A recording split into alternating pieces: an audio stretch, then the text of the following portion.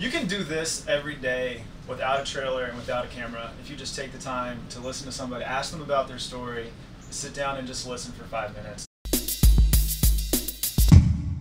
Members of the UVA community may have been slightly disappointed to find that the hipsterish-looking trailer outside of Newcomb Hall was not in fact selling avocado toast. Upon entering the trailer, however, they would have found the opportunity to share a story that had impacted their life as a part of Double Take, a program for President Ryan's inauguration celebration. We spoke to some volunteers from Double Take in order to find out more about the program. We've been collecting stories for President Ryan's inaugurations. It's part of this event he calls the Double Take.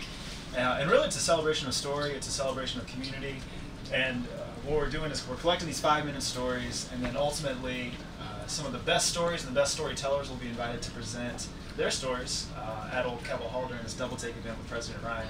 President Ryan's inauguration ceremony, the thesis of that is building bridges, and so he wants to do that through stories, and so this is part of the reason why the event exists in the first place. I mean, this entire experience has been just incredible, especially for us too.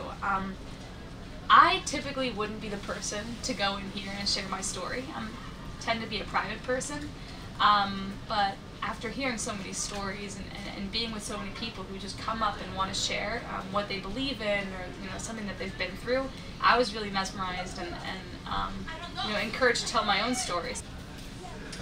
And I think for me, I was reminded of the importance of being a good listener throughout this whole process too, because we're on the other side of a camera, much like that one, and when you're on the other side of that camera, it just really it just helps you appreciate the role that you're in as a listener. And it's this storytelling, I feel like it's 50% storytelling and 50% therapeutic.